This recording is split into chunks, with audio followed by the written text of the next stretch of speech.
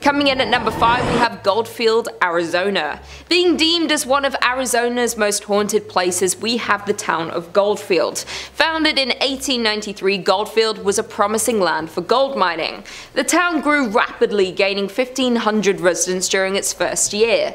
The space was quick to build businesses including stores, a blacksmith, a butcher, a brewery, and 3 saloons. Though the town of Goldfield met its fall just as quickly as it was built up. After 5 short years, the gold ran out and people began to dwindle, eventually leaving it fully abandoned, securing its ghost town status. Being classified as a ghost town doesn't necessarily mean a place is haunted by ghosts, but this is not the case for the Goldfield ghost town. There's plenty of documentation and investigations that point to Goldfield being a paranormal active ground. It is known that a mysterious figure lurks within the shadows of the Goldfield ghost town, Bordello. It is unclear who this spirit would have been in life, yet it is commonly believed he was once a miner who lived in the town. Unexplainable knocks and bangs are heard in the building, and some unfortunate visitors have been scratched. This activity is attributed to a dark character who's usually seen wearing a cowboy hat. Just on the horizon of the Goldfield ghost town sits a landscape made ominous by its name and the legends surrounding it. The Superstition Mountains are cloaked in mystery and at the center of many fables, making them notorious among the paranormal community. The Superstition Mountains carry many secrets, the most famous being the location of a supposed deposit of gold and riches in the Lost Dutchman's gold mine. A curse has kept this treasure safe since the days of Goldfield's mining boom. Many have set out to locate these riches, and many have returned empty-handed or found only death. Countless adventurers have perished in the Arizona heat pursuing this chase. Their ghosts are said to now haunt the mountainside. Other secrets of the mountain have people believing that the hill is a place where evil spirits hid and told stories of a devil that lived behind the mountain. There's also a rumored apparition of a hugely tall skeleton named the Borrego Phantom, which appears to those exploring the mountain after dark. Another layer of creepiness is added to the mountain by the local legend that reptile-looking people surface there after dark. All of these creepy mysteries are summed up pretty nicely in the Superstition Mountain's name. In at number 4, we have Glen Rio, New Mexico. Found on the state border of Texas and New Mexico lies the town of Glen Rio. Founded in 1901, it was a town where wheat and cattle farmers settled and grew a community. Being divided between 2 states made for some unusual customs in Glen Rio. The mail would arrive at a train depot on the Texas side, but would have to be transported to the post office on the New Mexico side. The Texas side was part of a dry county, so all the bars were on the New Mexico side. Because the gasoline tax was higher in New Mexico, all the service stations were on the Texas side. By 1920, Glen Rio had a hotel, a hardware store, and a land office, as well as several grocery stores, service stations, and cafes. Though Glen Rio's permanent population never rose above 30 people, the town survived with its tourist-based businesses catering to the many travelers along Route 66. By 1985, only 2 residents remained in the small town, and the Texas post office was the only business open. It too has long since closed. Other buildings have overgrown sites, missing windows, or debris surrounding them. The detritus of 4 decades when Glen Rio welcomed tens of thousands, fed and entertained them, and sent them on their way towards Chicago or California. In at number 3, we have Nevada City in Montana.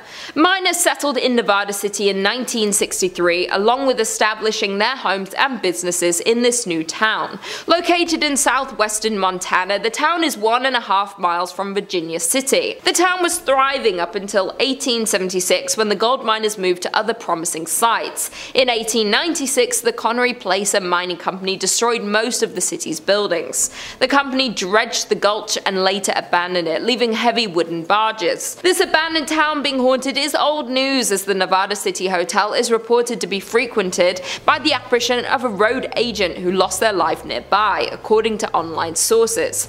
Visitors have also reported hearing footsteps in the hallways and seeing shadowy figures standing behind their reflections in mirrors. Additionally, the spirit of an older cowboy figure who never speaks but lurks in the hotel rooms and even sits at the bar in the Virginia City. Back when the hotel operated, guests also complained of a weeping woman, always in the same room, only to be told there was no guest in the room in question. In at number 2, we have Custer, Idaho. The mining town of Custer was born in 1879 by gold miners looking for their next gold hotspot. Prospectors discovered gold in what would become known as the Yankee Fork area of central Idaho in 1867. The area was worked on a small scale for more than a decade before the discovery of General Custer Mine. The General Custer Mining Company closed in 1888 and the district experienced a sharp decline. In 1899, the town of Custer has 5 saloons, 3 stores, a hotel and 3 boarding houses, but the town never established even one church. By 1910, most of the mines in the area were closed, and the Yankee Forks boom years came to an end. The combined population of Custer and the nearby Bonanza was just 66 people. The Silver Messenger reports just 2 families remaining in Custer in 1911, and then being fully abandoned the year following. Today it has been purchased by the US Forestry Service and, in conjunction with the Friends of Custer Society, is slowly being made into a historic site. Some original buildings have already been renovated, some are in process, and many others are slated to be restored. Several buildings lost in a 1960s grass fire are due to be replaced with replicas. The Forgotten Town is a landmark for many people such as tourists and especially paranormal investigators. In the old schoolhouse is a museum containing items left behind and showcases the town's unique history. Although interesting, you can't help but get an eerie feeling thinking about the people who once owned these items, as walking into one of these structures is like walking back in time. To think this town was once active with human energy and miners working every single day. And finally, in at number 1 we have South Pass City, Wyoming. Only about 10 miles north of the Oregon Trail is the shell of a town that used to be a busy gold mining camp. Established in a small valley along the banks of Willow Creek, the town was born in 1867. The town was built there because gold was discovered in the Wind River Mountains. By 1868, South Pass City boasted over 250 buildings, 1,000 people, and hundreds of claims. The town was extremely busy as its half-a-mile-long main street boasted numerous hotels, restaurants, general stores, 2 newspapers, doctors, a bowling alley, and dozens of saloons. The mining district continued to grow to as many as 3,000 residents. Miners looking for investors and newspapers promoting further settlement in the area exaggerated the region's amount of gold. But for South Pass City, its great success wouldn't last, and just 2 years after its establishment would begin to show its first signs of declining. Hitting a fall in early 1869, the town resurged briefly after outsider capital was poured into the area, but would fall again as expenses and hardships to recover the gold proved too costly for most miners. By 1872, the town was only occupied by only a few hundred people. In the end, South Pass would become a permanent ghost town. By 1949, the last of the pioneer families had moved on from South Pass City, and the buildings had fallen into disrepair. The grounds of the old town are known to be haunted, and Highway 287 that follows the route of the Oregon Trail over South Pass, which is the reason South Pass City ever existed, has had its fair share of ghost sightings. According to a local ghost story, a woman was driving home from a long day in Denver. Her friend had fallen asleep in the passenger seat. After passing through Jeffrey City, the driver spotted a dark, hunched figure walking toward the road in the sagebush.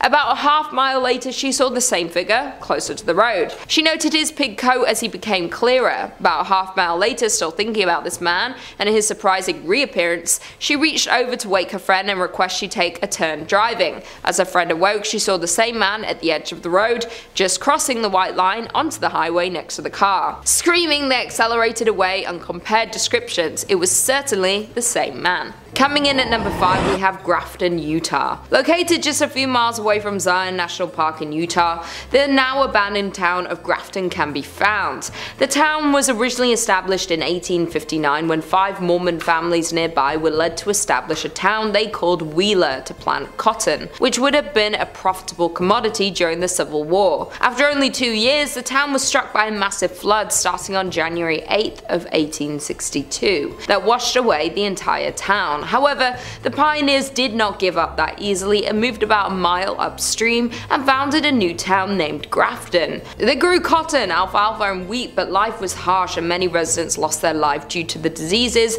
and various accidents. The mortality rate was also extremely high, which accounts for about 77 total graves in the nearby cemetery. The town flourished for a while despite recurring floods, with a church and adobe schoolhouse being built in 1886, but when the Hurricane Canal was built in 1906, many families started to move to Rockville and Hurricane, and by 1920 only 3 families remained in the town, and in 1944 the town's last residents, Frank Russell and his wife Ellen, moved as well. And although the town is now well maintained by the non-profit volunteer organization of the Grafton Heritage Partnership Project, its dark past can still be felt when exploring the area. People have reported hearing ghostly footsteps over the creaky floors in the empty buildings, as well as the breath of ghostly souls on the back of their necks. The entire town gives visitors a feeling as if being watched, and the shadowy figures can sometimes be spotted in the windows. Another visitor of the ghost town visited the basement of the Russell home and claimed that they found a chair sitting in the middle of the basement with a mark on it as if someone had recently sat on it. They had been exploring for over an hour at this point and had not encountered another person on the way to town or the entire time they were there, but for some reason the print looked brand new, with not a single speck of dust on it. After filming for a few moments in the basement and recording into the silence, they felt a rush of air, as if someone had just walked past them, which scared them, and they decided it was time to leave. There are even rumours of skinwalkers lurking in the area. Even the cemetery itself has many reports of people hearing crying, laughing and chilling screams, especially late in the day and when it's overcast. Some people have even seen a woman in a dress with her hair in a bun walking around the cemetery sobbing, but when they approached her she disappeared into thin air. There is no doubt that there is definitely a very uncomfortable feeling while walking around the gravestones, which isn't surprising knowing the sad history of the people laid to rest there. In at number 4 we have Deadwood, South Dakota. The town of Deadwood is located in South Dakota and gained attraction in the gold rush of 1876. In 1875 a miner named John B. Pearson found gold in a narrow canyon in these northern Black Hills. This canyon became known as Deadwood Gulch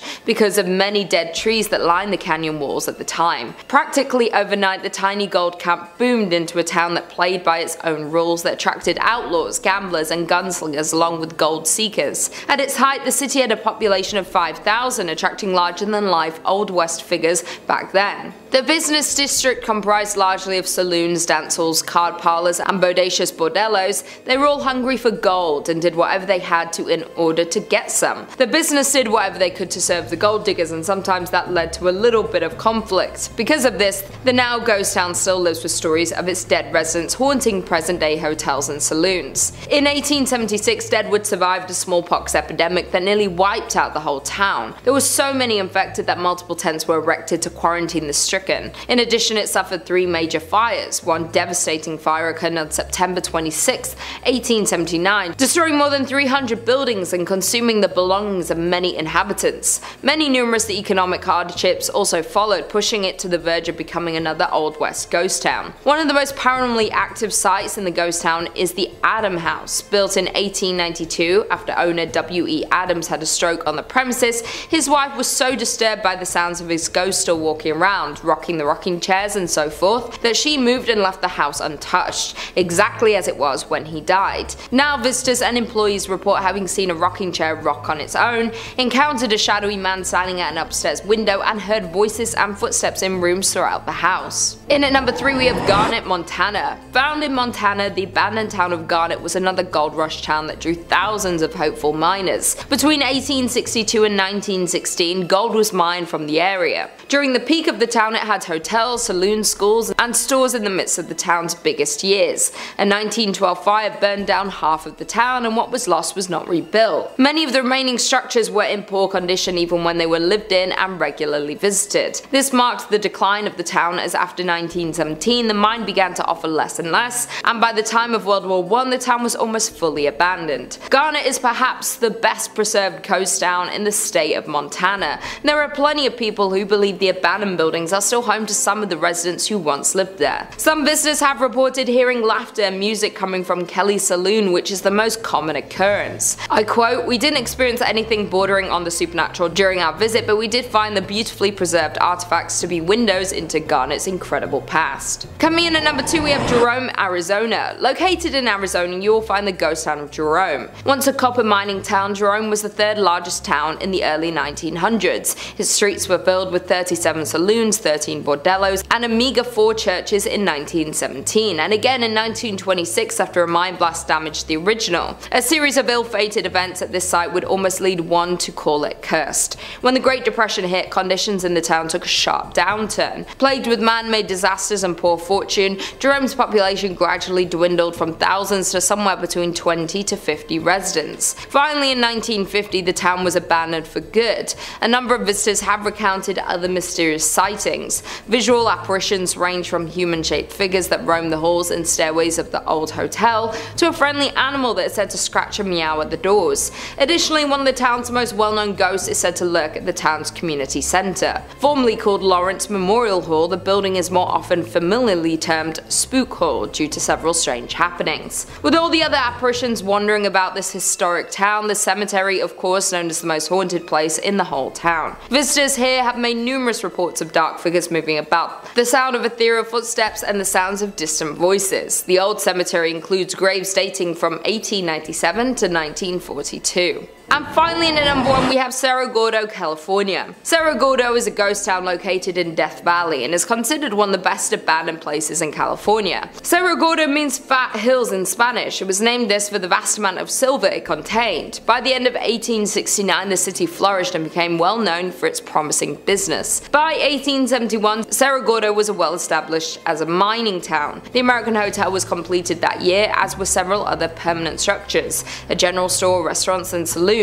At its height, the town had 5,000 residents. In 1875, Cerro Gordo suffered a series of setbacks, necessitating the shutdown of its furnaces. These problems resulted from a scarcity of ore in the mine, which had lasted for several months, and the temporary drying up of its water supply. In addition, by late 1876, a fire accident happened through some of the mine buildings and the union shaft, and the furnaces were closed the following February due to the disaster. A more lethal blow was dealt by falling lead and silver prices, effectively ending this era of activity at Cerro Gordo. Because of all the tragedy that occurred in Cerro Gordo, there's been multiple paranormal investigations held at the grounds of the abandoned town. While the new owner of the town was purchasing it, he was warned that they might have some visitors hanging around, and by visitors they meant spirits. One of the now owner's ghost stories goes along the lines of, as he was walking toward the bunkhouse, he looked at the window, the curtain pulled to the side, and a little face poked out. Under the assumption that the contractors were staying in the bunkhouse, he asked when they were leaving, and he was told that they're gone for 2 weeks.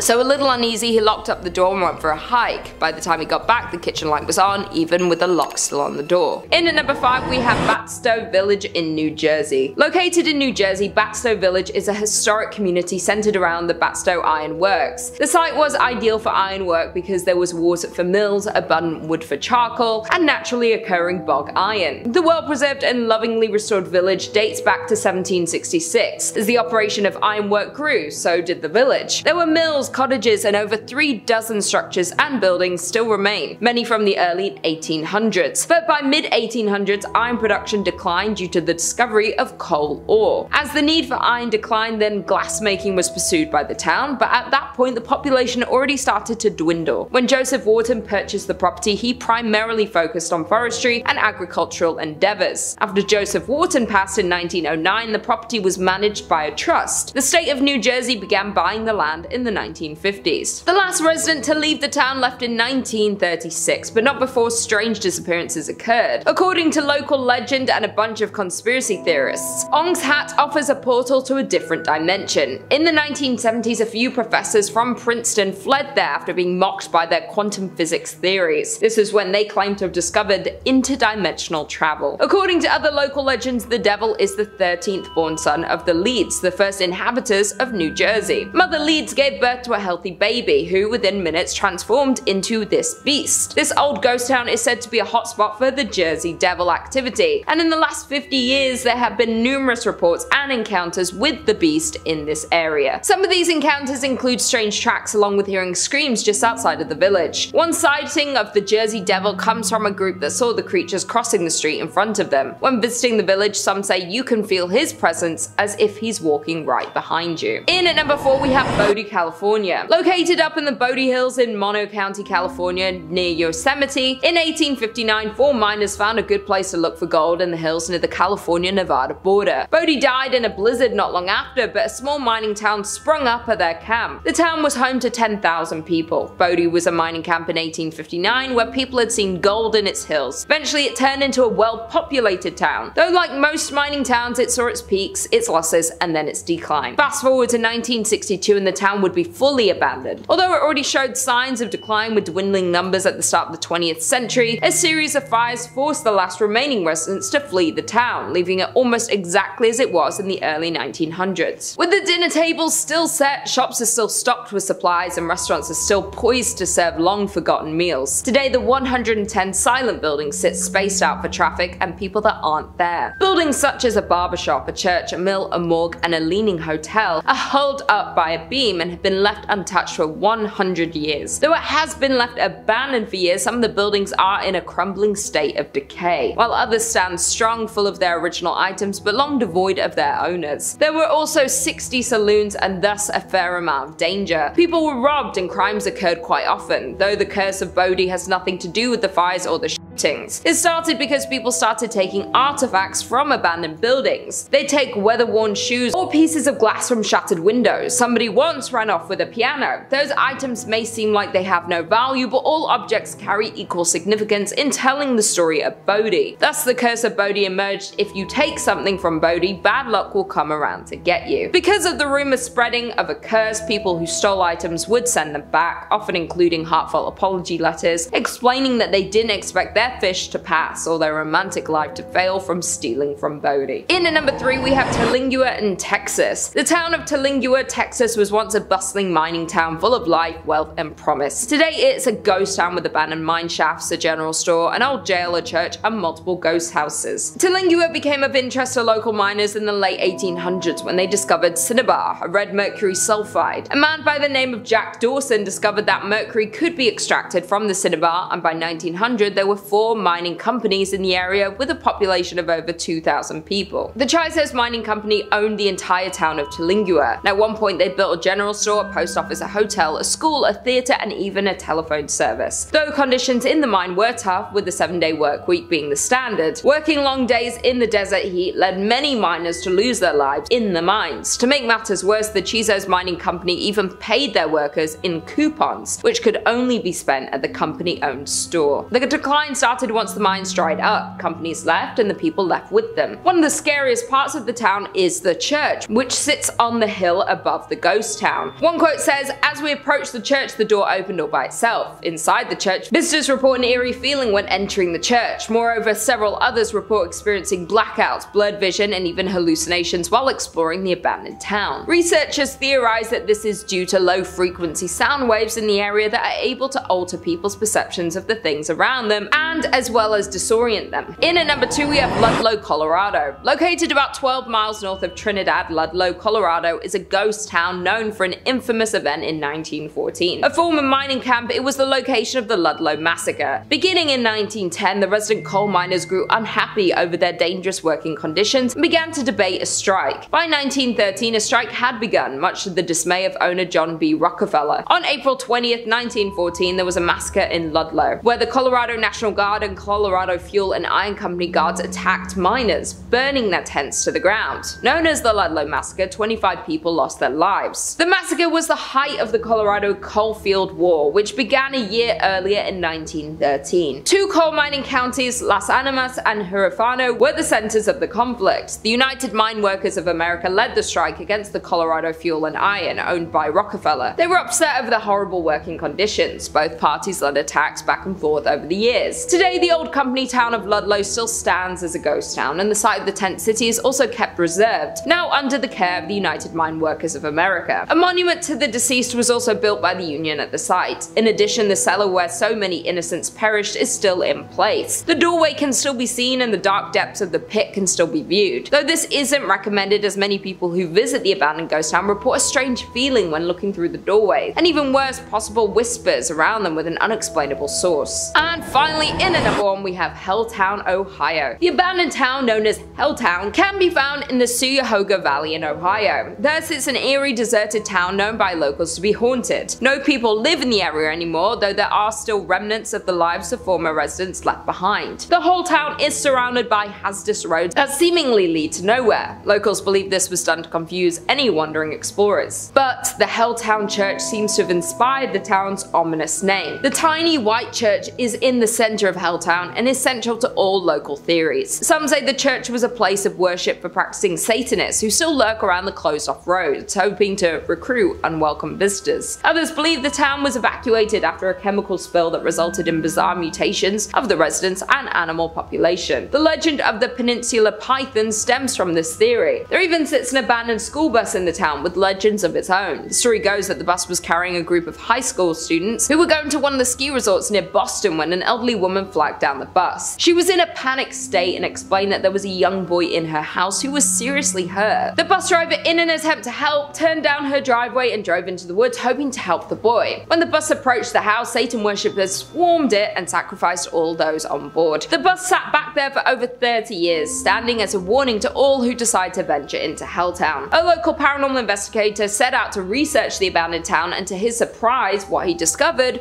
was truly frightening. He describes Helltown as not just truly abandoned, but is home to many spirits and hauntings. His personal experience with a ghost encounter was returning to his car to find strange people looking into his car windows. Both times the people vanished as soon as they saw him approaching the car before he had a chance to speak to them.